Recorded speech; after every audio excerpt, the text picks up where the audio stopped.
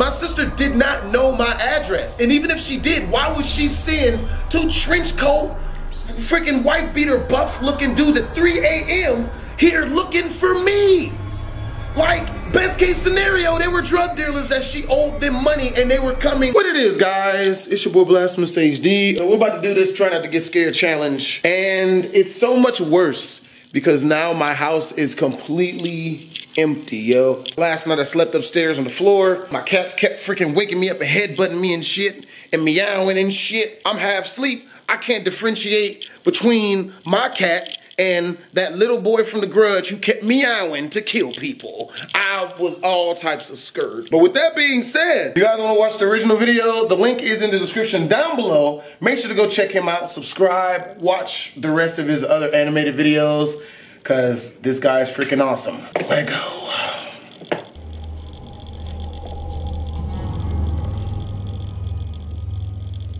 This happened 4 years ago when I was still in high school. I was told to do my last delivery of my shift. I got in my car, which was a 1999 Camry, perfect for delivering pizzas. It really is. I GPSed the address on my phone. I live upstate in the country, so all pizza deliveries were long drives. I remember the sun was starting to set, so it was probably around 7 o'clock. I'd say after a good 15 minutes of driving through the foresty dirt roads, my GPS said I had arrived. It was an old little cottage-like house made almost entirely of wood. It was sitting all by itself in the middle of absolutely nothing but forest. The lawn was completely unkept, as the grass was almost at knee height. I was used to this kind of thing, so I didn't think much of it. I took the pizza to the front door. There was no doorbell, so I knocked loudly on the door. Within 10 seconds, I heard the sound of footsteps hitting wood on the inside of the house. The footsteps made it to the door and stopped. I started to feel uneasy. I got the feeling that I was being watched. And that's when I noticed there was a peephole in the door.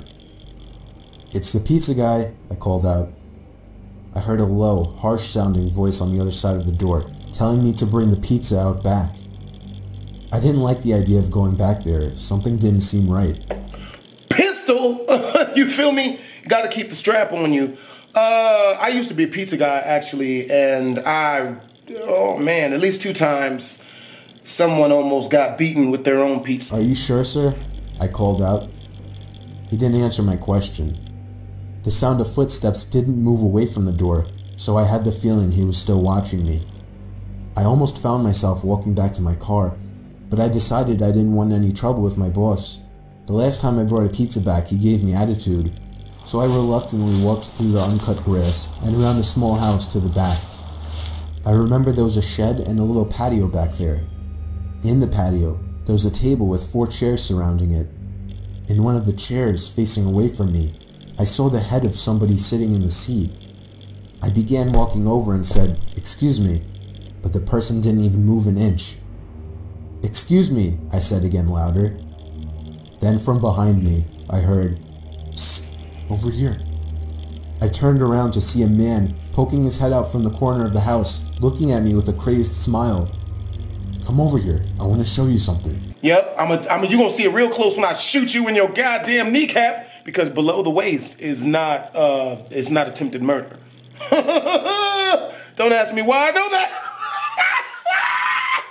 Woo! I freaked out, turned around, and ran around the house in the opposite direction, back to my car, for some reason still holding. We ain't even gonna talk about the little grudge chick swinging on a swing set. The pizza.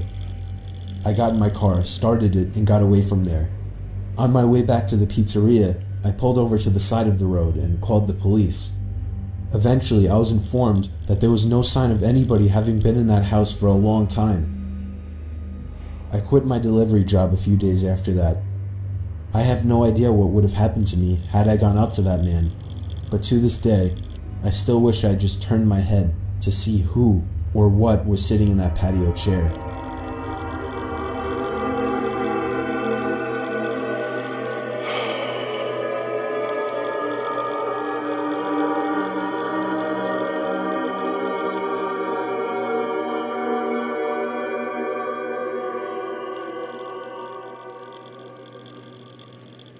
See, and that's what makes Llama Art so good at his animations, man. I swear to God, because that dead body, it looks like it's staring directly into your freaking soul. It was during a blizzard in Valley Stream. I was getting paid $250 to watch some couple's kid while they went away for the weekend. His name was Matthew. This took place on the first night, which was a Friday night. That's good money. Matthew was already supposedly asleep while I was in the living room watching a movie. I got a knock at the door and looked at the clock.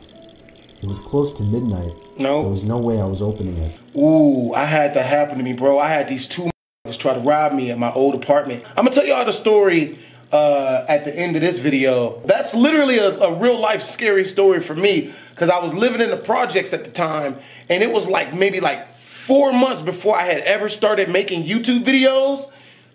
Bruh. Not even 10 seconds later, I heard the sound of 2 or 3 men angrily banging on the door, telling me to open up. I felt like my heart was about to stop. I'm going out the window. I'm going out the window. I peeked through the blinds, and there was somebody standing right on the other side of the window. Ah, God! Oh, God! Mother! Oh! Oh! Oh! Oh!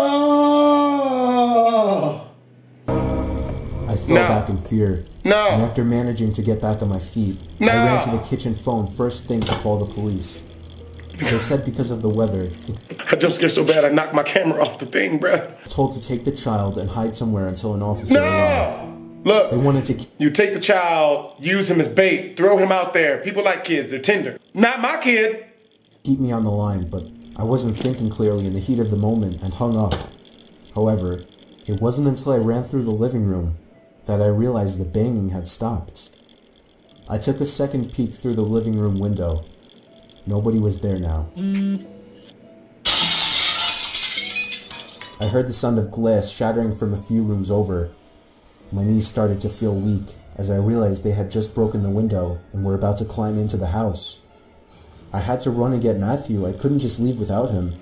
Of course, when I got upstairs, there was no time left to run back downstairs, as I already heard footsteps and laughter coming from downstairs. I covered Matthew's mouth with my hand as I ran with him into his toy closet. A few minutes dragged on to what felt like half an hour as we sat there in the dark closet. Matthew began to squeal as footsteps on the carpet reached the outside of his bedroom door. There was more than one person. They came inside. There weren't many places to hide in this room. I was actually reflecting on my whole life, so sure I was gonna die. We heard the sound of a police siren outside, even from in the closet, and then I heard one of the men in the room mutter, "Aw, shit." I opened the door back up as I heard at least 3 pairs of footsteps hurriedly rushing down the stairs. They didn't get far, as the police later found their footprints in the backyard, leading to our shed. There were 5 men in total, and they were all arrested.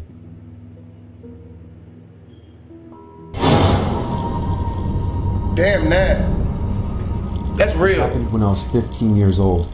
My best friend Anthony wanted me to come over for the night, since his parents would be gone all weekend. I rode my bike over and put it in his backyard before letting myself in through his back door. We played basically every video game he had, from FIFA all the way to Call of Duty, with popcorn and other junk food spilled out all over the floor. As the night progressed, we moved from video games to watching half a movie and getting bored, to doing prank calls at close to 10 o'clock. I love that shit. Anthony made a few calls to different pizza places. When it was my turn, I just dialed a few random numbers in hopes to get someone at their house. On, say, my 4th attempt, I finally reached somebody. A guy with a deep and rough voice picked up, answering with a yeah instead of a hello. Anthony's laughing in the background made me stumble with my words mid-sentence, ultimately cracking up into laughter. I had never done a prank call, so I sucked at it. The guy on the other end was silent. I regained a straight face. Y'all can't hear it, but I just farted out of fear. We're gonna edit that out. Sir, would it be alright if I borrowed one of the wheels from your car? What's your name, kid? My name is Bob. Really? You sure it's not Anthony? It hit me like a brick. I looked up at Anthony, whose face was noticeably full of fear. I hung up the phone, not wanting to be on the line with whoever that was for another second. Anthony, who the hell was that? I asked him. I don't know, he told me. Does your caller ID info display your name or something? No, it shows my dad's name. We hopped on the computer and did some research, trying to figure out how it was possible to get someone's name through their phone number. It didn't make sense how he could get Anthony's name so quickly. He was way too young at the time to be on any of those personal information sharing websites. We ended up asking a question on Yahoo Answers, since no one had a similar experience. The question turned up no answers. I suggested he call his dad, but he said he wasn't supposed to have anybody over for the weekend, so he didn't want to call. We planned on sleeping in the living room, so we just resumed watching the movie that we hadn't finished from earlier. Right after the phone call had left my mind, me and Anthony looked at each other when we heard his front storm door opening, and then the doorknob to the front door began to turn. It only was able to turn about halfway before the lock restricted it. Anthony turned off the TV, and I went over to the window to see who it was. No. I spread the blinds open. There was a tall guy standing outside. He noticed the blinds moving and turned to look at me. I practically threw the blinds back into I don't like this. place. Me and Anthony hid in the kitchen, listening for any more noises. We heard the sound of the gate to the backyard opening, as it was right outside the kitchen window. God damn it, I said. I forgot to shut the back door. Anthony urged me to run and shut it. I made it to the hallway leading to his back door, and froze. There was a silhouette standing outside the back door. I don't think he noticed me, but he was surely looking into the house. He opened the door and stepped inside. No, hell no. I tiptoed to the kitchen and motioned for Anthony to follow me upstairs. We made it to his room as quietly as possible, pulling the door shut to avoid making any noise. We crawled under his bed. He had cloth covering the bottom of his bed, so you couldn't see anything under it unless you actually moved the cloth. The doors downstairs all opened, each one getting closer to the stairs. Thumps finally began up the stairs, and he was right outside the door now. The door to the room opened. I could hear Anthony's breathing. It was too loud. Nigga! Footsteps moved over to the closet, and then the closet opened. I could hear the coat hangers being slid around as the fabric of the jackets and coats rubbed against each other. Footsteps moved over to the bed and stopped. I felt like my heart was about to explode out of my chest. Anthony's breathing was too loud. You kill him immediately. You kill your best friend right there. If I'm ever in a situation and some people are chasing me and the nigga next to me, regardless of who, family, friendship, or who it is, if he starts breathing loud, I will slit his throat myself. I had to cover his mouth with my hand. Nothing but silence in the room now. We laid still for so long, I almost thought he wasn't even in the room anymore. I don't want this. I moved my hand away from Anthony's mouth and whispered in his ear, "You think we can make a run for it?" I don't know. I'd be so scared, I'd probably get ass naked and jump from up under the bed and just start beating off ferociously. I don't know. Anything to scare somebody away. He was about to answer when the most disturbing, memory-haunting scream I'd ever heard filled my ears as Anthony was seemingly dragged out from under the bed. Better him than me! I crawled out and saw him struggling with the man. I desperately looked around for anything to use as a weapon. I'd have desperately looked around for an open window or a door to run out of. Every man for himself, Anthony! It's been a good 10 years! I settled with the screwdriver sitting on his nightstand. I hurried over to the man and drove the screwdriver into his back. He let go of Anthony as he let out a scream of agony, giving us time to get the hell out of the house. Running onto the road would give away our position too easily. It would take too long to make it to his neighbor's house. We dove for the tree line in the woods and took cover behind a bush, watching the house. The back door opened as the man stepped outside, looking around the backyard. He then looked out to the woods. I felt his eyes pass me as he scanned through the tree line. It seemed that it was too dark for him to see us. Then, he turned his head back in our direction. I ducked behind the bush. "Joe, he's coming." "What?"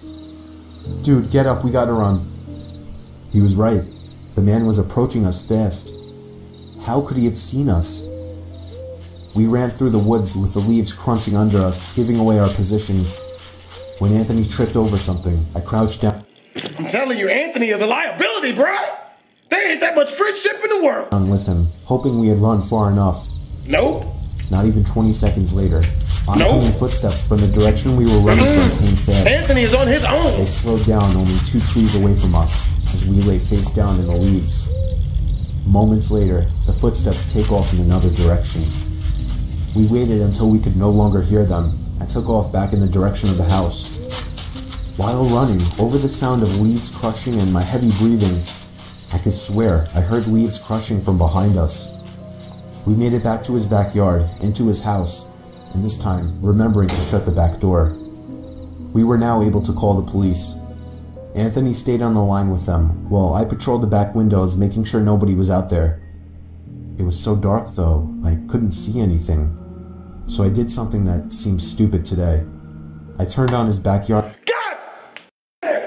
lights, and immediately in the distance, over by the woods, I saw him, standing in front of a big tree.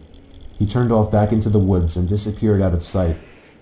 That was the last time me or Anthony ever saw him. I would be lying if I told you we heard the occasional knocks at our windows or something cliche. No, that was it. 5 years have passed and nothing has happened.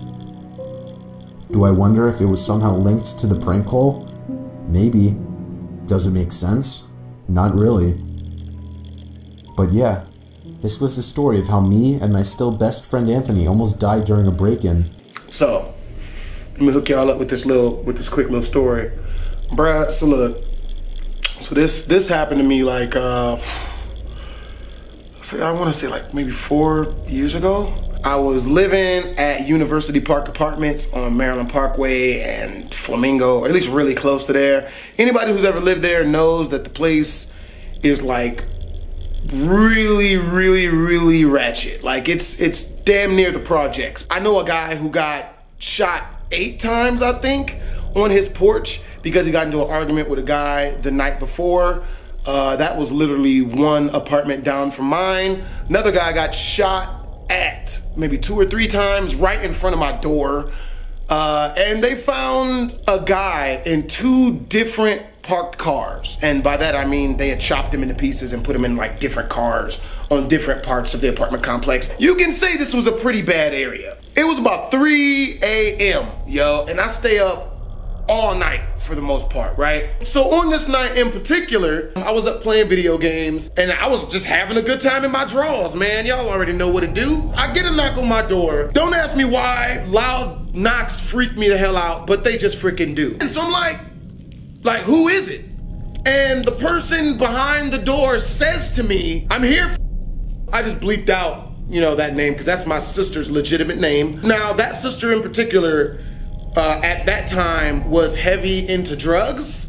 So anyone who knew my sister should not have known where I lived at. I took extreme precautions for my sister never to find out where I lived at.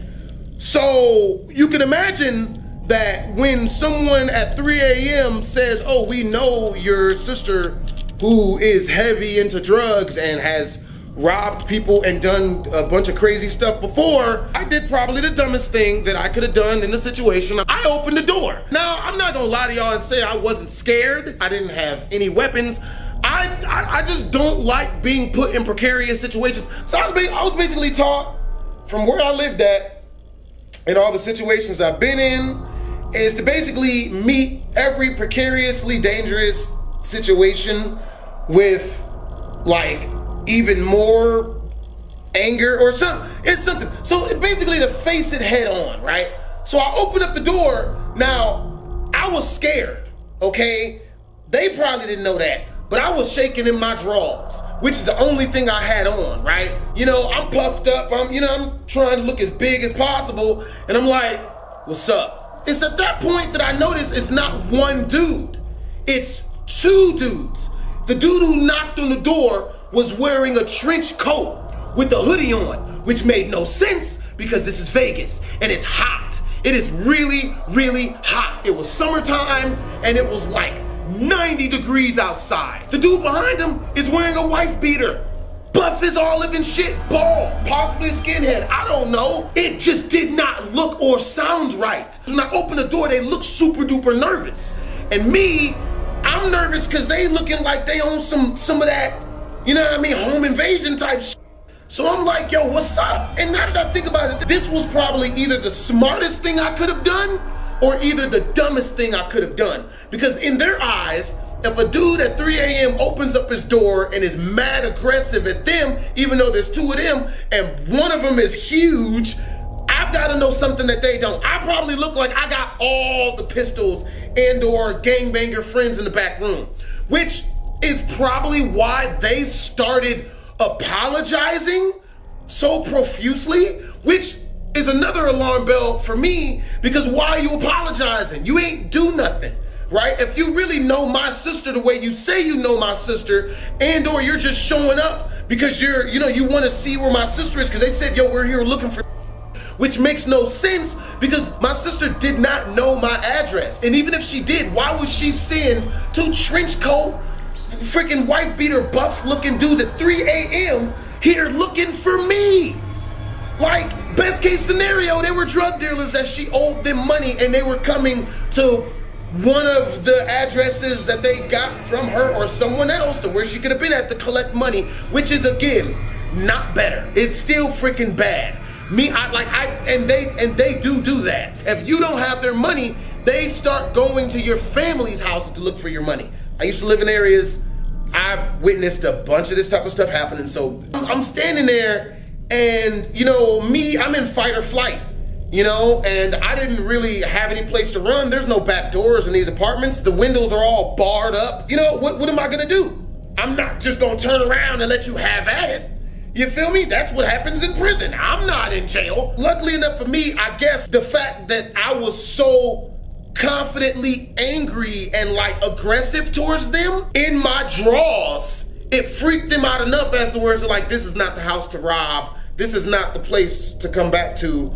This is not the right one. We need weaker human to rob. So I forgot what they said when they left, because they left. I was freaking, you know what I mean? In my mind, I'm freaking out. I've got to hold composure. A lot of people think that when you live in the hood and when you're dealing with these type of situations, that you feel good doing it and it's easy. It's not. No matter how many of these dangerous situations you get put in, it's always fear. But when you live in the areas that I grew up in, you kind of learn to use fear as a sort of superpower to get you to do shit you know that you normally and rationally don't have the courage to do. That's why it's so funny to me whenever I see these rap videos and people like, yeah, man, I'm in the hood and I got the gat on me and the strap and I love this stuff. Like, no, nigga, there ain't no love. Niggas ain't in the hood because they wanna be. Niggas in the hood because rent is like double in the suburbs. Shit, if not 4 times that. You know what I mean? Needless to say,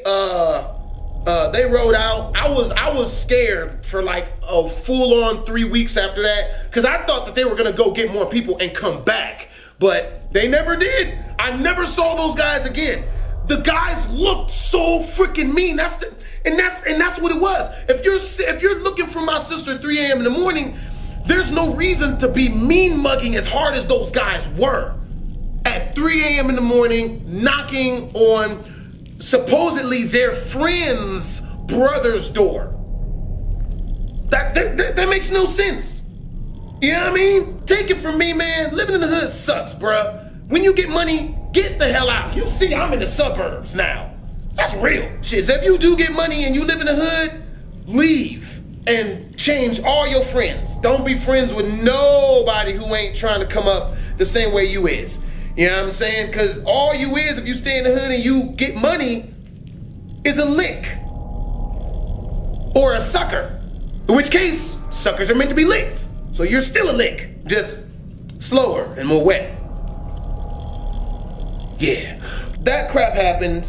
I've got so many stories of stuff like that happening to me while living in the projects. I used to live in Joshua Village projects, and dude, there was a guy who was smashing who I'm almost ashamed to say he was smashing my sister, and he was shermed out and had a gun on him. And apparently some people were looking for him. And, God, Jesus. Oh. I'll tell y'all that story, I don't know, man, sometime later, man. I'll tell y'all that story later, man, but I'm glad that I wasn't put in a situation where I would have had to grab their penises and pull, because these niggas, the nigga in back was way bigger than me. I don't know what I would have had. I didn't have no weapons on me. You feel me? I basically bluffed. Dude, I've bluffed my way out of being shot at least 5 times, yo. And I'm not even joking. I remember one guy pulled a gun on me on the bus on Maryland Parkway because my little brother stepped on his shoe. He started, like, you know, with that thug woofing at my brother, and I'm like, yo, that's my little brother. He stepped on your shoe, you know, his bad, but you're not gonna, you know, aggressively come at my brother like that. What's up? And he pulled his gun out of his backpack, and I immediately started apologizing to that guy because he already had the gun out. What can I do? You know what I mean? Weirdly enough, I don't know how I was able to, but I literally was able to become friends with him in that situation at that moment. And then some other guy tried to pick on my little brother, and then that guy who just wanted to shoot me, like literally 4 minutes before, tried to fight that guy in front of his 2 kids. That's another story that I haven't told you guys. That I have so many stories that I'm remembering the stories. I need to start telling y'all stories, bro, because I got so many of them, and and whenever I get around a whole bunch of people, especially like white people, especially YouTubers and shit, and it's not no racist shit, but like white people who grow up in these type of areas, they don't never have those type of situations, luckily enough, like, because they're smart enough to stay the hell out of those areas. But you know me, I couldn't, because I didn't have no cheddar when I was younger, so I have a lot of these stories, man. And the worst thing, dude, so with that being said, man, hope you guys enjoyed the video. Make sure to subscribe to Llama Arts. This is like an hour-long video, man. This was not on purpose. Make sure to subscribe to Llama Arts. The link to the original video is in the description down below. I am going to finish doing more of these. And I'll tell another story in the next one. But you guys gotta make sure to go check out Llama Arts and watch the rest of the original video on his channel. Let go. But also subscribe to me, you know, because, you know, I said so. Hope you guys are having a great day. Twisms. Yeah.